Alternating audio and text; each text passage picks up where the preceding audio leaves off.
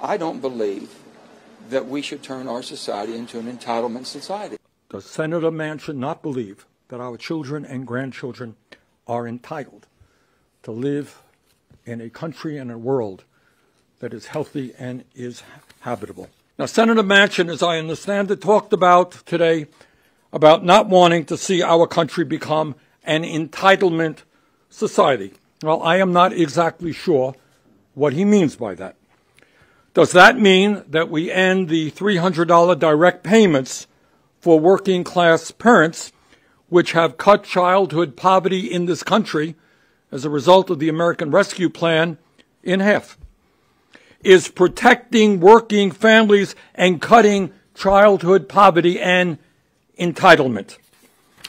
Does Senator Manchin think we should once again have one of the highest levels of childhood poverty of any major country on earth? At a time when millions of seniors in Vermont, in West Virginia, all across this country, have teeth in their mouths that are rotting, when they can't afford hearing aids in order to communicate with their grandchildren, and when they can't afford a pair of glasses in order to read a newspaper, does Senator Manchin really believe that seniors are not entitled to digest their food and that they're not entitled to hear and see properly? Is that really too much to ask in the richest country on earth, that elderly people have teeth in their mouth and can see and can hear?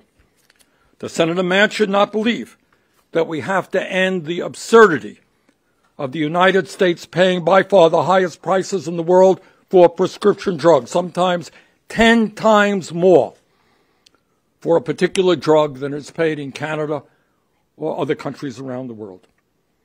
Does Senator Manchin believe that we should be the only major country on earth not to guarantee paid family and medical leave, and that working mothers should not be able to stay home with a child who is sick? Are workers not entitled to be able to do that? Does Senator Manchin believe that working class parents in West Virginia and Vermont should not have to pay?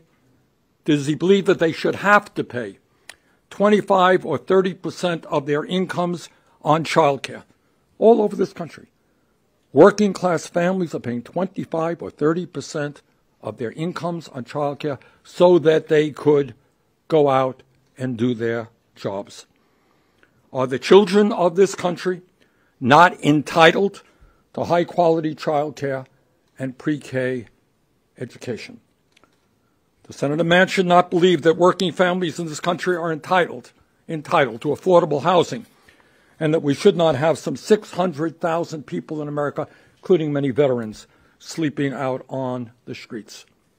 Does Senator Manchin not believe that at a time when we have a major labor shortage in many parts of this country, because our young people lack the skills they need, that they are not entitled to at least 2 years of free community college so they can get the training in order to go out and get the good-paying jobs that are there?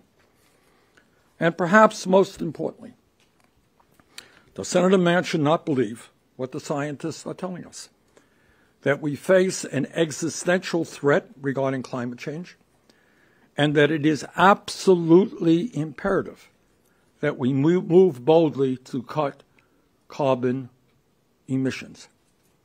Scientists have told us we're on a red alert. Some of you know a number of scientists received the Nobel Prize for their work on climate change.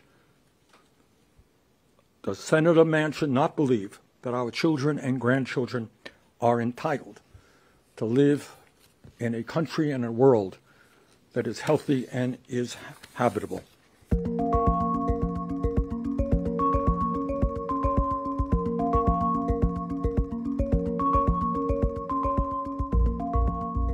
It is wrong. It is really not playing fair that one or two people think that they should be able to stop what 48 members of the Democratic caucus want, what the American people want, what the President of the United States wants.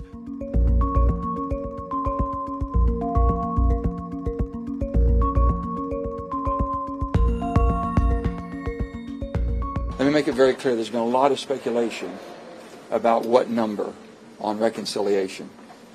My number's been 1.5. I've been very clear, and I think you all have gotten an outline of how I got to 1.5.